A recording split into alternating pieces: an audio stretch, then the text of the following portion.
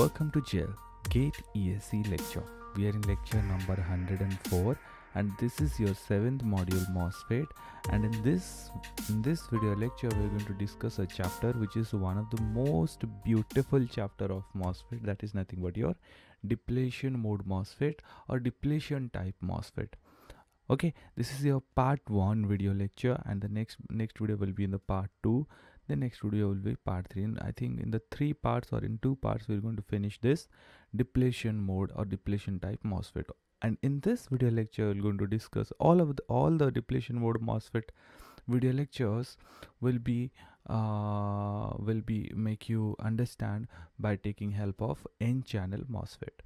Okay, now why I really love this thing, I love this concept, it's because depletion mode MOSFET is only way, this is the only way it is different from enhancement mode MOSFET is just because there is some fabricated channel is already present in the channel mode. Okay, वो सारी चीज़ हम लोग पढ़ते हैं. First point, तो यहाँ पे in this video lecture I will discuss 6 different points. So starting from the first point is concept of fabricated channel comes into picture. In depletion mode MOSFET, there is a lightly doped fabricated N region which is lie between source and drain, and that acts as a channel. मतलब क्या है sir, नहीं समझ में आया? Look here carefully, वही मैं समझाता हूँ. मान लो ये आपका सोर्स है एंड ये है आपका ड्रेन. सर ये बीच में ये रीजन चैनल के लिए रीजन है ना? हाँ, तो ये एन चैनल है, मतलब एन मॉसफेट है ना सर. तो उसके लिए सर ये एन प्लस और ये एन प्लस हो जाएगा ना? हाँ, तो इसमें इलेक्ट्रॉन सब मिलके एक चैनल बनाएंगे ना, मतलब अपना एक रास्ता बनाएंगे ना. हाँ, तो ये एन चैनल मॉसफेट इसलिए बोला जाएगा ना. हाँ सर, ये पी सबस्ट्रेट में होगा ना. हाँ, तो सर इसको क्या डिप्लेशन मोड मॉसफेट पे क्या, ये तो सब एनहांसमेंट मोड मॉसफेट का कॉन्सेप्ट है ना सर. हाँ, structure wise everything is same. The only reason why it is called as D MOSFET because ये चैनल आपका एनहांसमेंट मोड मॉसफेट में, listen to this carefully my dear friend, enhancement mode MOSFET में आपका ये channel कैसे बनता था sir? ये VGS ये IDS का ग्राफ है सर. ट्रांसफ़र कैरेक्टरिस्टिक्स कर्व वाले ग्राफ में आपको समझ में आ जाएगा. हाँ, समझा मुझे sir. When we are increasing the input voltage from 0 to some value, 0 to onwards value, यहाँ से यहाँ तक ये वोल्टेज तक, ये जो मार्क है ना, ये वोल्टेज तक आपका चैनल फॉर्म होना स्टार्ट करेगा, और यहाँ पे आपका चैनल फॉर्म होके रेडी हो जाएगा सर. और इसके बाद आपका चैनल फॉर्म होने के बाद if you further increment in input voltage, your current will starts flowing by making it as a transfer characteristics curve.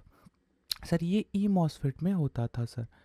तो यहाँ पे डी मॉसफेट में आपका यही डिफरेंस है. Look here carefully my dear friend, यही वही VGS ग्राफ होगा और ये वही IDS का वाई एक्सिस होगा, बट यहाँ पे आपके 0 वोल्टेज ऑफ इनपुट वोल्टेज पे भी आपका करंट मिल जाएगा.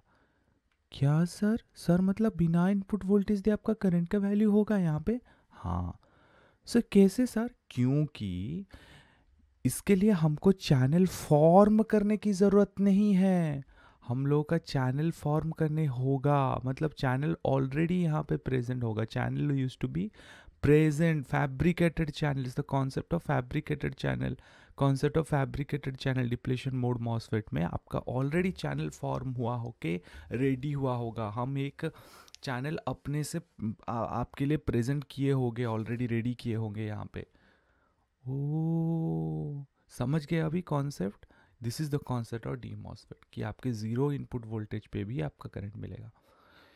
अच्छा सर, सो इसके बारे में हम नेक्स्ट वीडियो लेक्चर में बात करेंगे, but in this video lecture this is your 6 different point.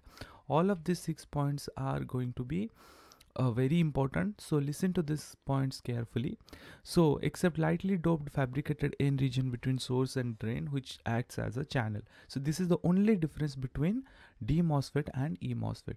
Now the channel which is formed by ion implantation, the technique with which we made a channel without any application of VGS, that method of making a channel is known as ion implantation. Ion implantation करने, ion implant किए, ion implant किए, ion का ऐसे लेके हम लोगों ने plant कर दिया ऐसे चैनल पे, ताकि जीरो इनपुट वोल्टेज पे भी वो आयन जो हमने इम्प्लांट किया है उसके वजह से आपका करंट प्रोड्यूस हो. This is the simple concept है ना.